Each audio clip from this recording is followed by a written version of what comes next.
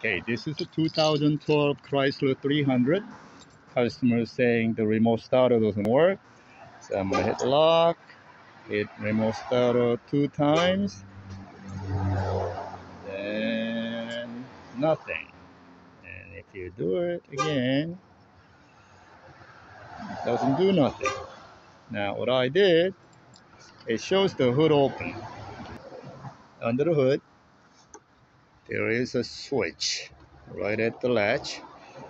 You pull away this red tabbies, throw it to the back, push this button right here to release the plug.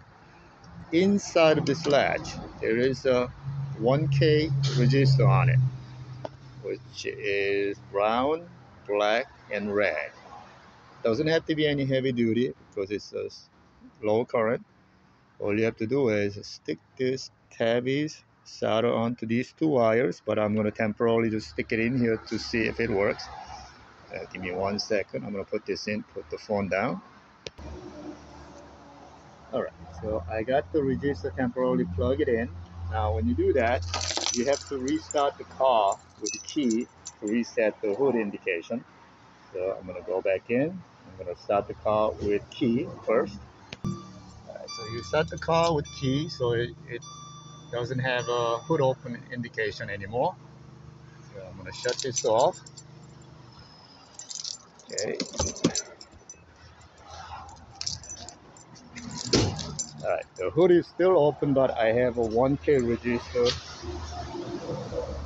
temporarily connected to the plug side. And I'm going to remote start it. Hit lock first. Then you hit this remote starter button 2 times. Voila, the car is running. Okay. So once the remote starter is running,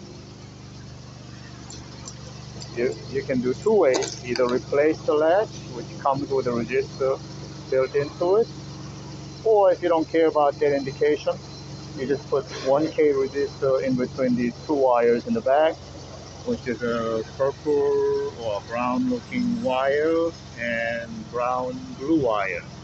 So I'm going to solder these 2 wires to the 1K resistor so it sees the 1K resistance as if you have the good latch here. So that's all you have to do to make the remote starter functioning again on 2012 Chrysler 300.